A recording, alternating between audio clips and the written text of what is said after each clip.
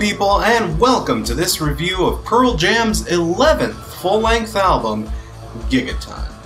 So I don't really need to give you guys a precursor on my background with this band, right? I mean, if you do need to know where I'm coming from with Pearl Jam, you got an hour and 20 minutes of free time? Needless to say, I'm a pretty big Pearl Jam fan, have been for a long time. Love these guys ever since I was a kid, and I've been looking forward to this one for a good long while now. Especially after Dance of the Clairvoyants dropped, and it was all like,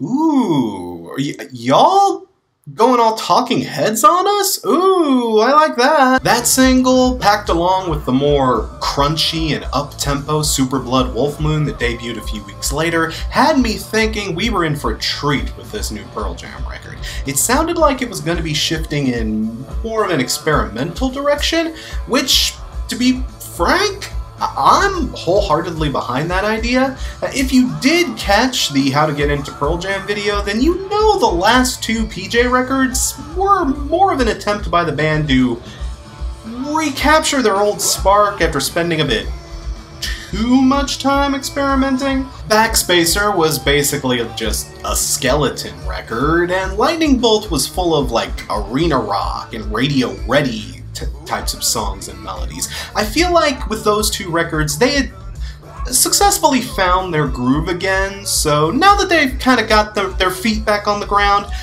I'm okay with them attempting to branch out again and see where else they can potentially take their sound.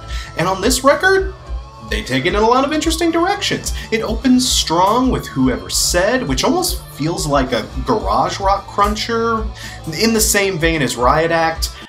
The good parts of Riot Act, Super Blood and Clairvoyance follow that, and those songs do indeed rock. So does Quick Escape. That one sounds kind of like a 70s rock kind of jam. It's got this huge thuddy bass and a nice mid-tempo smack of a sort of vibe to it. It all flows together very well. Alright comes along and kind of calms things down a bit in a very smooth and airy kind of way. It's almost reminiscent of like late 90s or early 2000s Radiohead. Not quite that experimental, mind, pump the brakes on that analogy a little, but it's relaxing and a very calming groove, and they are very successful at bringing the tone down. And then Never Destination and Take the Long Way come back around with a bit more of a hard-edged, kind of punkish sort of thing, and the overall album has many strong tracks on it. There is a damn decent amount of listenable stuff on this record. I feel like the big standouts on Gigaton here definitely has to be Matt Cameron. Don't get me wrong, the rest of the guys deliver very good performances all throughout this record, as you'd come to expect. They're Pearl Jam, for God's sake, but Cameron's beats and rhythms are just locked up so crucially tight on this record. It's a more experimental, a bit more kinda let's see what we can get away with doing type of Pearl Jam record, and I like it because those more experimental Pearl Jam records, this one has what a lot of those other ones lack: punchiness. It's got a lot of kick, it's got a lot of energy, it's got a lot of bravado, at least for a damn solid amount of it, that is. Overall, this record has mostly the right balance of punchy stuff and calming melodies to put forth a really interesting dynamic. It is a very decently balanced album. When it works, it does work very well, I'd say. Overall, I will say that this album does come recommended. This is one of the better releases we've had for the year so far, and I did enjoy most of it.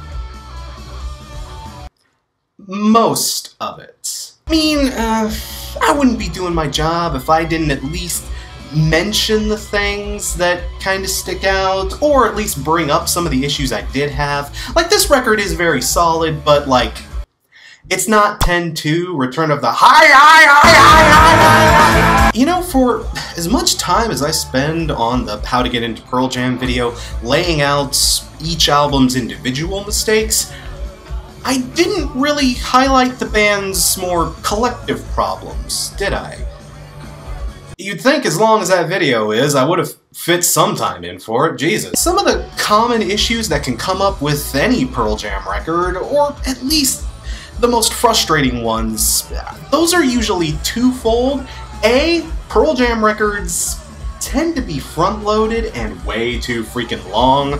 I mean, that's a critique you could put towards even their best records. It's that old 90s mentality of, oh, every album has to be 70 minutes. Well, why make an album if you're not going to make it 70 minutes? It has to be 70. We gotta fill the CD, guys.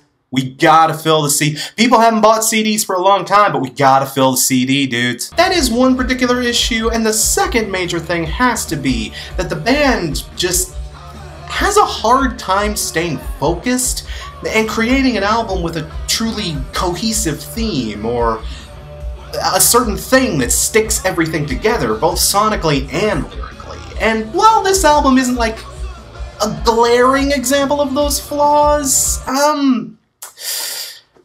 I mean, those flaws are still present, people. Don't be mistaken. Just for one example, even though I love this song sonically, it's a great tune, the anti-Trump sentiments put out on Quick Escape, they feel more like a throwaway sort of narrative plot device than an actual stabbing critique of the fucker. That also harkens back to Riot Act, too, with all its anti-Bush stuff. Like, they have the ability to go in and make a valid punching point, but they just don't.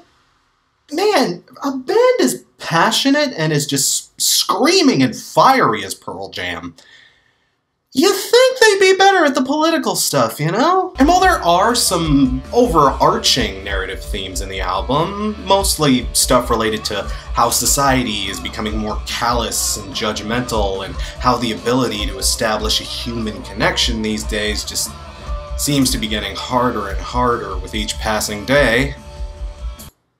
A particularly pertinent message in these particular times. Wow, this album rings too fucking true, man. Oh, wash your hands. But a lot of the record, at least thematically, tends to be a bit wishy-washy and vague, and again, uncommitted. Sometimes they just completely abandon the plot of the themes to write a random song about a serial killer in Buckle Up, or in Super Blood Wolf Moon, you know, where it's this song about a tragically doomed romance.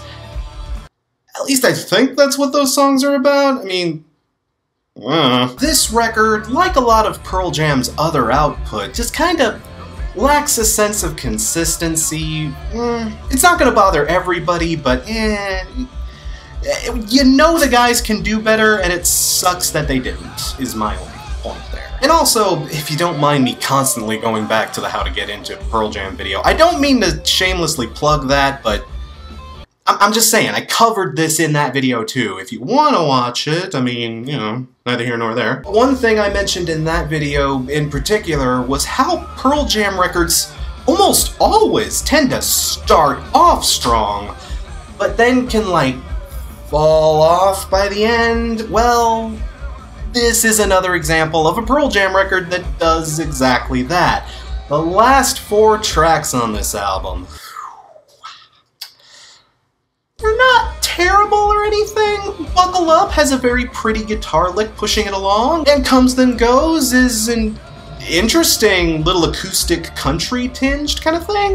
There will be a certain demographic of Pearl Jam fan that does get behind that, but oh man, this is another example of a Pearl Jam record that starts with a bang but ends on a damp squib. Retrograde and River Cross are just super dozy, and they are really on the dreary side of things.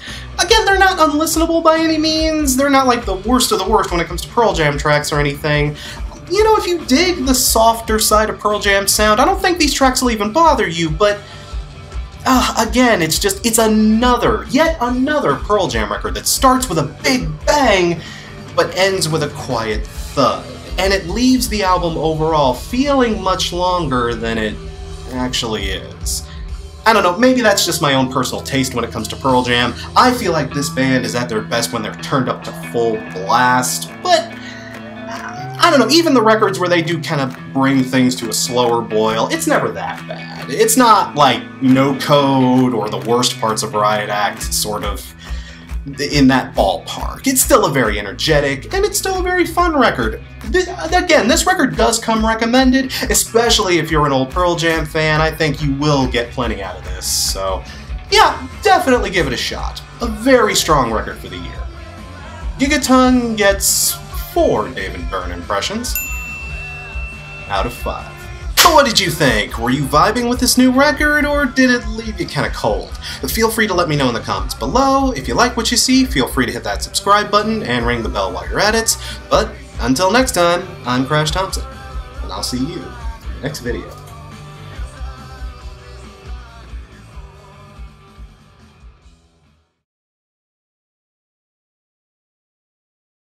Why are you still here? Seriously, the video's over. Go home. Oh, I get it. You want to know where it falls on this, don't you?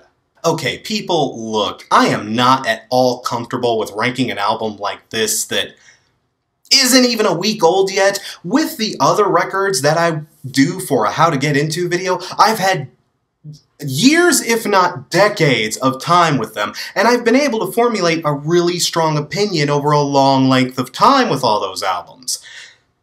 I've only spun this record like 4 times over the weekend, you know, like, if you really want me to make a big-ass call on it with that amount of, don't marry me to this opinion, but if I just gotta put it somewhere, let's, like, slap it on the lower half of this.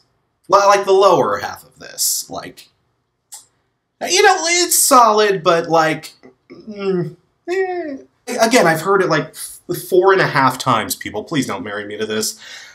I'm mostly just doing this so you don't flood my comments. Thanks for watching, people. I'll catch you in the next video.